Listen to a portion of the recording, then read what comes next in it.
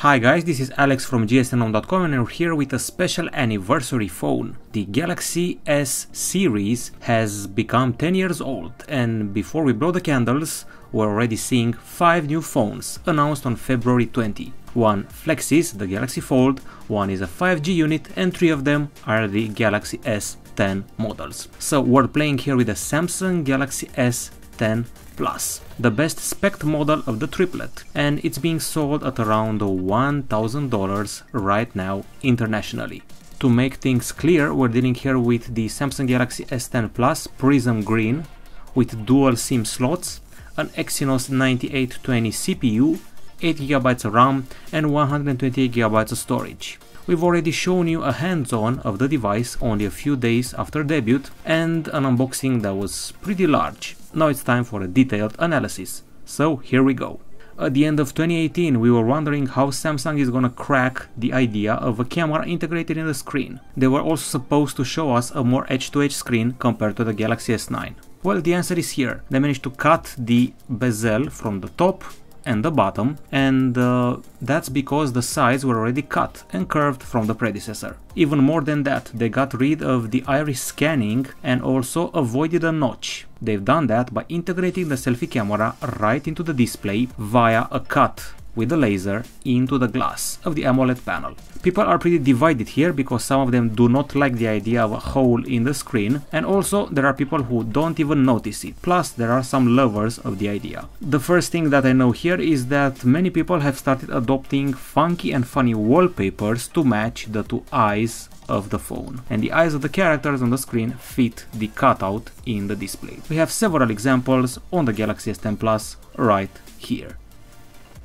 Moving on to more serious things, the overall format of the smartphone hasn't changed very much. We're still dealing with a glass and metal sandwich, with a premium build and an aluminum frame. There is Gorilla Glass 6 protection at the back and the front of the phone, and the device has a diagonal which makes it closer to a Note rather than the standard Galaxy S. It sits perfectly in the hand, it fits your entire palm, even though it has a big diagonal of 6.4 inches. It's not a slippery phone, and you can wield it with a single hand, courtesy of the new One UI interface. It's got a premium design for sure, it's very good looking, and it's a Samsung achievement because it finally gets rid of the notch. It's also IP68 certified, so it's resilient to water and dust. It weighs 175 grams, which is stunning for a 6.4 inch diagonal, and I think the ceramic version will also impress quite a few people. Moving on to the screen, Samsung is now showing us the Dynamic AMOLED panel, a next generation panel here, which has already received some awards from DisplayMate. We're dealing with a screen that supports HDR10 Plus and offers a resolution of 3040 pixels over 1440 pixels and provides an aspect of 19:9. I have to say it's quite incredible to be watching videos on the screen.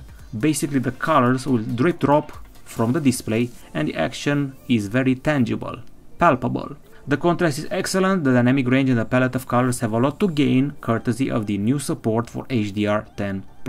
The pixels, as shown under the microscope, have a pentile matrix arrangement, and during our lux meter test we achieved 426 lux units, which may not sound like a lot, but in lab conditions and test conditions they have achieved 1200 lux units with the device, which do not transfer to regular use on account of not damaging your eyes. So in regular conditions, that's the value, around 425-426 lux units. The contrast and legibility in the sunlight are excellent. We tested this thing even in the top of the mountains. The wide viewing angles are spot on and the black is very deep.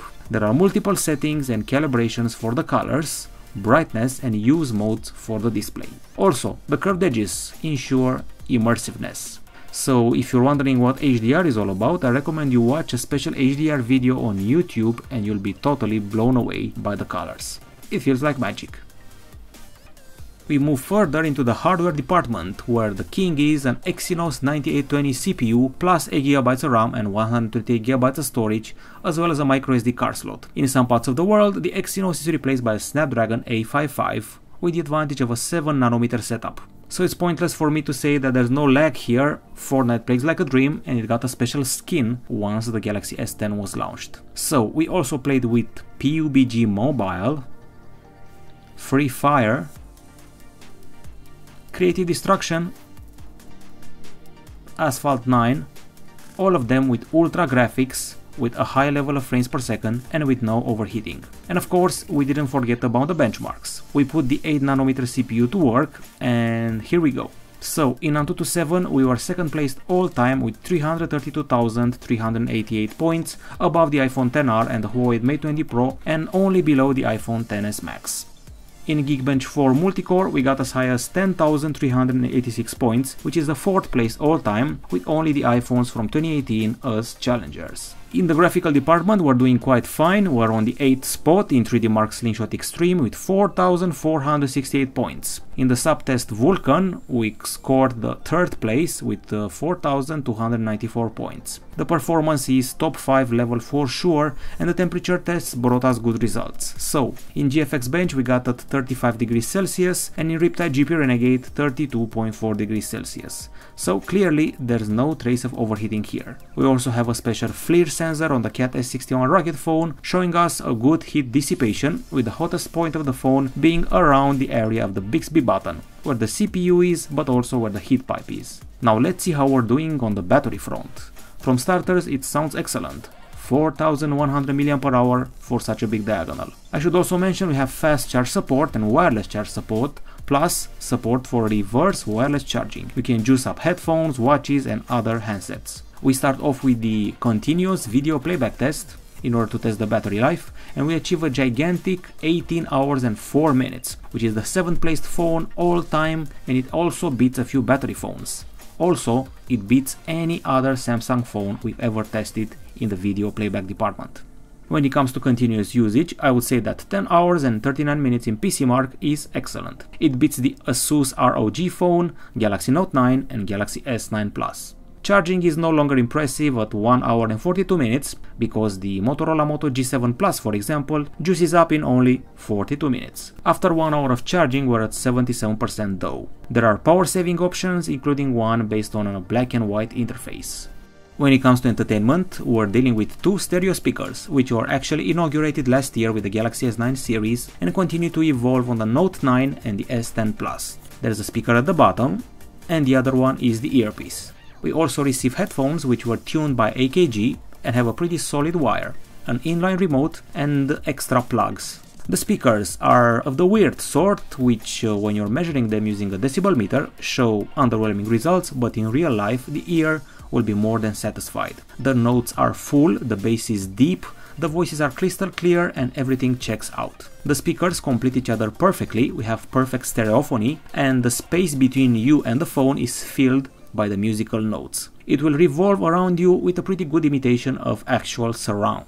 It's as immersive to the ear as the screen is for your eyes. The headphones are pretty comfy, they're pretty loud and seem to have a bit more bass than the last years. Fortunately, there's still an audio jack in play. Also, we have Dolby Atmos tuning with special options for gaming, musical genres, extra bass, treble and special sliders for various channels. Overall, a pretty satisfying audio experience.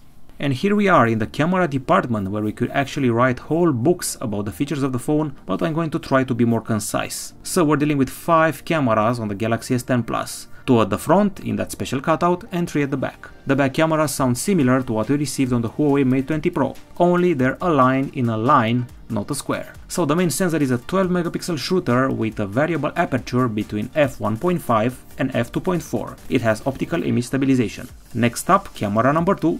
12 megapixel again, and this time we're dealing with a telephoto lens and optical zoom 2x plus optical image stabilization. The third camera is a 16 megapixel shooter with ultra wide lens for the ample landscapes. There's also super slow motion filming at 960 frames per second, bokeh live focus capture and 4K filming in 60 frames per second, plus a new super steady mode for boosted stabilization. Another novelty is the HDR10 Plus filming. Speaking of bokeh, now Samsung has implemented 5 special effects, including a spiral one and a black and white background. When it comes to the dual selfie camera, we're using a combo of 10 megapixel and 8 megapixel sensors, which are able to film in 4K. The second camera will aid you with a portrait bokeh capture. I also like the fact that in the menu, where you're switching between photo, video, panorama and portrait, you can personalize your favorite elements and leave there only the things you're actually using. And now it's time to check out some photo samples taken with the device.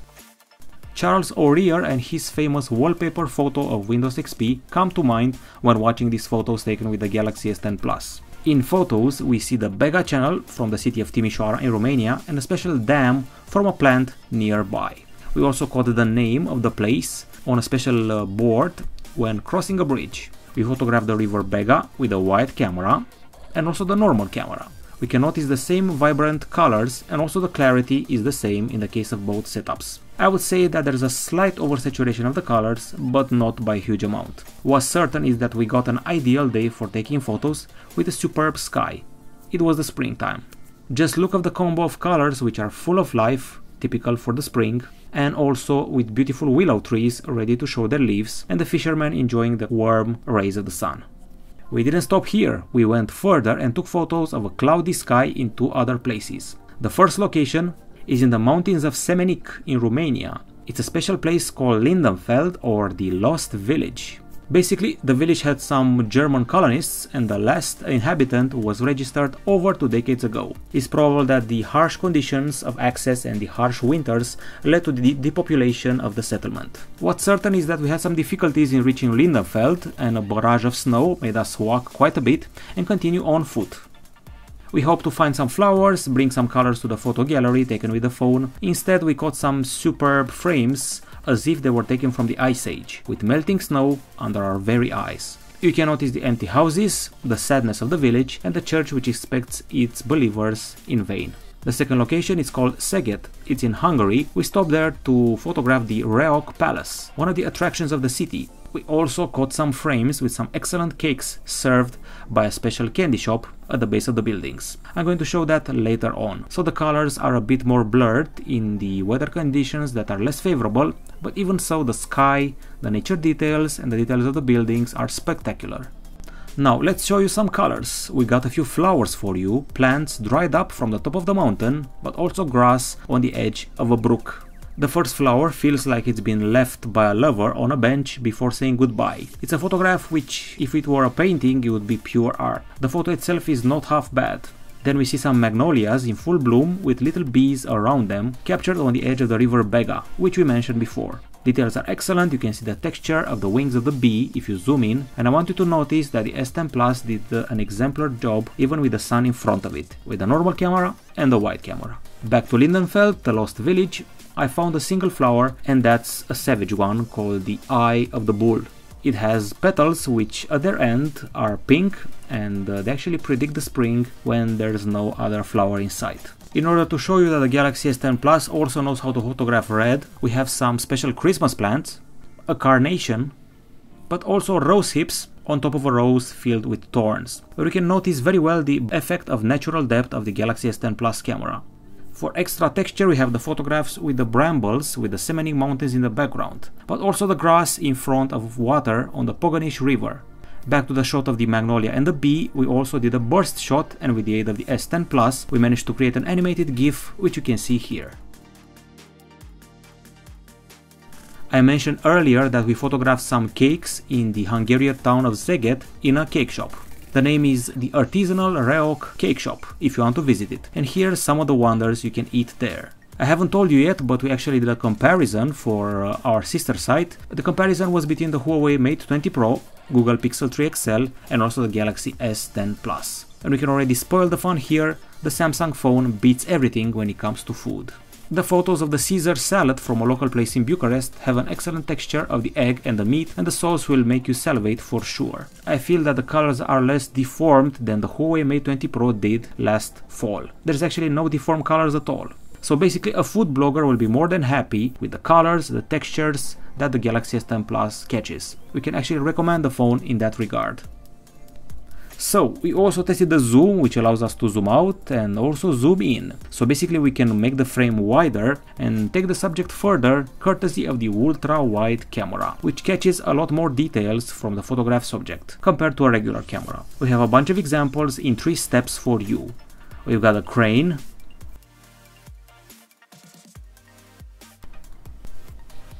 we have a crow in the park,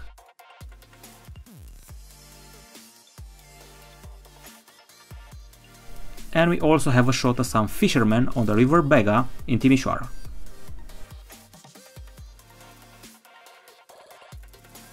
We also have some curious bulls on the edge of a river, and a house photographed from the top of the mountain with an excellent level of zoom. To be honest, quite amazing.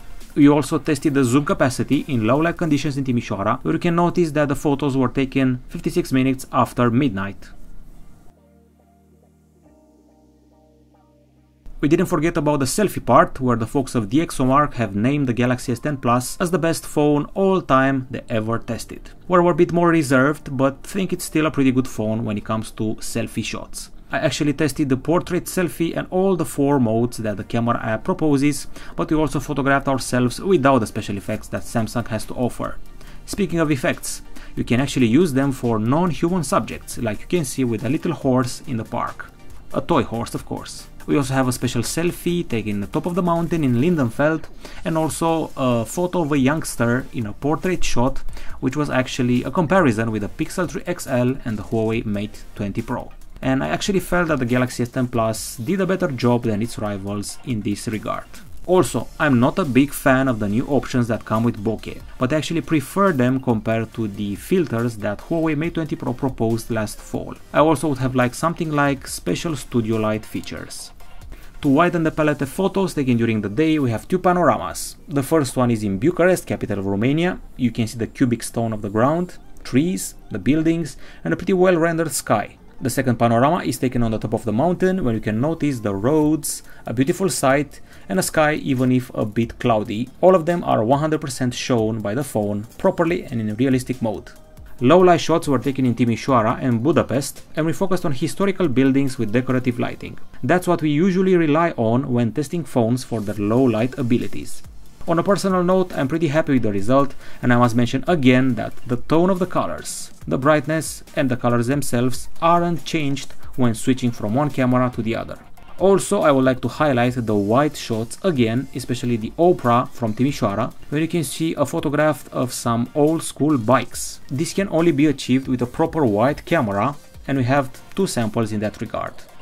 Once again, we have a good wide shot with a building that hosts the Lloyd restaurant, and also the cathedral in the center of Timișoara, caught with and without the ultra-wide lens.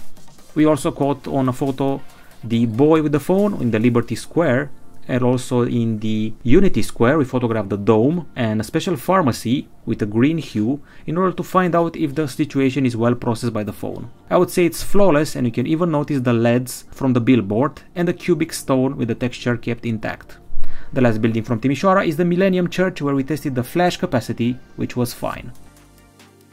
Next up is Budapest, where we traveled especially to take some comparative shots with the Huawei Mate 20 Pro and the Google Pixel 3 XL. Thus, we can show you how the capital of Hungary looks like in the night time. We photographed the bastion of the fishermen,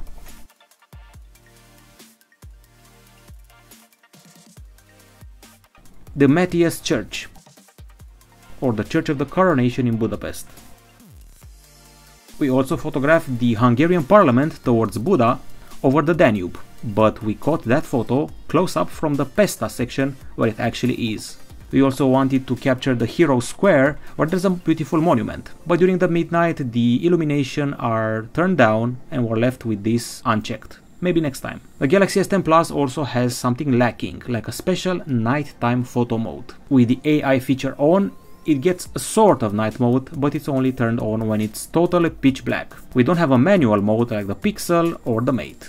I find that overall the photos are a big upgrade from the Galaxy S9 Plus and the Note 9, especially thanks to the ultra-wide camera, which allows us to take photos like never before with a Samsung phone. The quality is excellent, especially in perfect conditions, and the food shots are certainly not to be forgotten.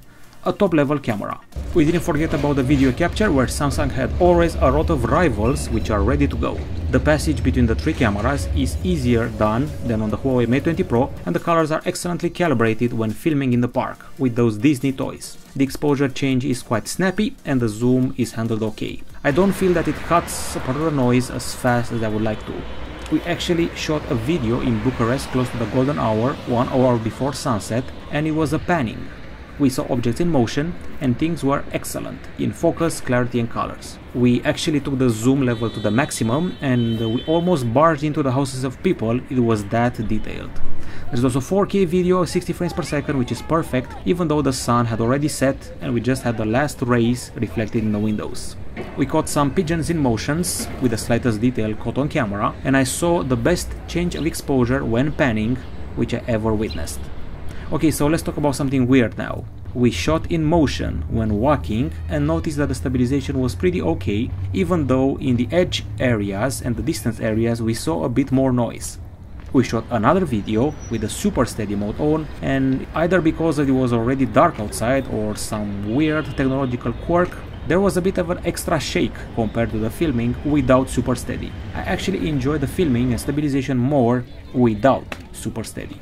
The 60 frames per second video is excellent, and I also noticed that the moving objects are caught better and in a more cinematic fashion. And that's compared to the Huawei Mate 20 Pro, which will deform colors more. We also have a 4K video with some bicycle people where I found that the background was a bit burnt and the dynamic range was controversial to say the least. In the focus test, the things were very fast when switching from the background to the foreground, and since it's a 4K video, the water texture was basically perfect. There's also panoramic filming from the car, covering a large area and even showing off a capable zoom. In low light conditions, the lights appear to be enhanced, and also the zoom is less impressive than during the day. The colors feel a bit too warm, and the stabilization test shows us some image tremble, but not an excessive one. There are some extra reflections, and the zoom is just okay up to, let's say, 3 or 4x. I should also remind you of the change of hue when switching between cameras. We put the microphone to the test by filming a musician in Budapest and catching the whole echo generated by the bastion of fishermen, the voices of the people and the ambience. Here I saw the image tremble in the full zoom, but the clarity was pretty okay. I find the streetlight halos of the lights a bit too big. The face of the violin player looks perfect in texture and color. We also did a supreme test. We filmed with the Galaxy S10 Plus at the Spa Golden Age Wellness in Hungary, and the quantity of noise is pretty big inside, but the water texture coming towards the camera is quite nice. You can also see things pretty well underwater. Since the photographs convinced us that the Galaxy S10 Plus is the ultimate Galaxy S, I would say that the video needs a bit of work. During the nighttime the colors are a bit too warm, too yellow. Super steady should be better, and it actually does not feel like a boost, but I appreciate the colors, the zoom details and the passage between the cameras without problems. Normal mode stabilization is okay, but the video low light conditions can be beaten easily by 2 or 3 phones from the year 2018. We didn't forget about connectivity this year. There's USB Type-C 3.1 here, plus the audio jack, and there are single SIM and dual SIM versions of the Galaxy S10 Plus. I should probably mention that the dual SIM model has a hybrid slot for the microSD or the SIM2 card. There's also support for the LTE category 20, Wi-Fi A, B, G and AC, plus Wi-Fi AX, aka Wi-Fi 6, the new one. We also add to that GPS, GLONASS, Beidou and Galileo for the sake of global positioning. Of course, there's NFC and Bluetooth 5.0. We tested the calls and they were crystal clear, and the noise cancelling was spot on. The volume was rather high. We were also pretty curious about the speed test to see what the flagship can do in 2019. So we used the Orange Romania 4G network, achieving 241 Mbps downloads and 65.9 Mbps uploads, pretty close to beating the records in this network. On Wi-Fi, we're at 450 Mbps download on a UPC Liberty Global subscription with a top level of 500 Mbps, so it's excellent. In upload, we're at 25.2 Mbps on Wi-Fi.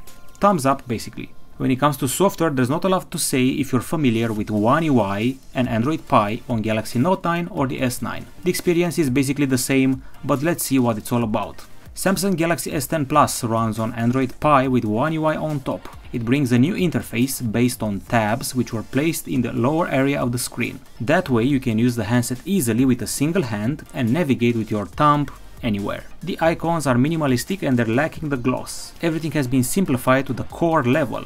The gallery icon is a small little flower, and that's basically the best example for the iconography. Everything is rounded, the menu of the Bixby aggregator has pill-shaped areas, and the same pill-shaped departments are in the settings and notifications. There's still an always-on display and new designs for the clock face. I'm not a big fan of the new multitasking. It involves a series of cards which are horizontally scrollable, plus there's an extra step or two added for the multitasking. I should probably mention that Samsung already offered a bunch of software updates that fix the camera and the fingerprint scanner embedded in the screen. Speaking of which, The fingerprint scanner has been tested by us, it's an ultrasonic one and feels a bit slower than the OnePlus 60 but it doesn't bother me, to be honest. The unlock is easy and happens with a single touch. From what I understood, the fingerprint reader becomes smarter and faster after a period of usage. Face unlock is also part of the package, but there is no iris scanner now, so the system is easily fooled with pictures, videos and even a twin brother or two.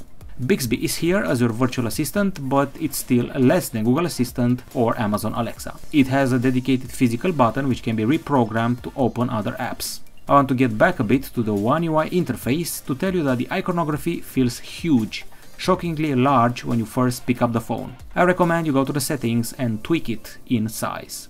We also have a night mode which offers darker theme, increased contrast and offers hues which will not affect your eyes or sleep if you're watching them during the night, and in general they're more friendly with the eyes after the sunset. Night mode can be applied to the Bixby aggregator, the browser, notifications areas and quick settings. Samsung also tweaked a lot the resource optimization, so you can do some extra tweaks of the battery and some things are happening in the background. Basically, there are multiple options here, including ones that will clean up your apps and settings every 24 hours, and also they will get rid of the unused apps several days in a row. There are still the edge panels on the sides, pretty useless if you ask me, and there's also control with swipe gestures. So basically you can replace your navigation buttons at the bottom with swipes at the top from where they would have been placed. There's also one-hand usage, secure folder, game launcher, and the gallery now hosts a sort of recycle bin. Something new in One UI Android Pie on Samsung phones is the function of lift to wake, which strangely wasn't available till now. Pre-installed apps on the phone include the classical Office mobile package from Microsoft, as well as OneDrive, the Galaxy Store App Store, Samsung Members, Samsung Health, and smart things used to control the smart devices around the house. Plus there's an extra special skin for the game Fortnite that comes with the phone. Now we're off to the conclusion. Samsung Galaxy S10 Plus is the best looking Samsung phone till now, with the most generous battery when it comes to video playback and a camera that offers a bit of everything. The experiment that started with the Galaxy A9 2018 is now complete, with the best ultra-wide camera on the market. Samsung finally takes selfies at the level of a proper flagship. It has convincing bokeh. The performance is top 5 material and it can beat any other Android rival with ease. The acoustics are satisfying. The phone sits perfectly in the hand and it has an excellent screen for video consumption. These are the pro aspects of the phone. When it comes to the cons, I would mention the lack of proper fast charging, and I feel that the much praised super steady mode isn't actually that good when stabilizing the video capture. I could do without the new bokeh effects, and the lack of a special nighttime capture mode can be felt. Low light video capture is the Achilles heel of the phone, to be honest. The fingerprint scanner isn't the best on the market, but it also doesn't have very solid rivals. Maybe except from the Huawei P30 Pro one. One UI will polarize a lot of people with giant icons and split screen that's not very comfortable, and Bixby is below Google Assistant. Still, Samsung Galaxy S10 Plus is a phone that corrects all the things that were bad from Galaxy S8 to the S9 and onwards. It doesn't afford any missteps and it doesn't take them.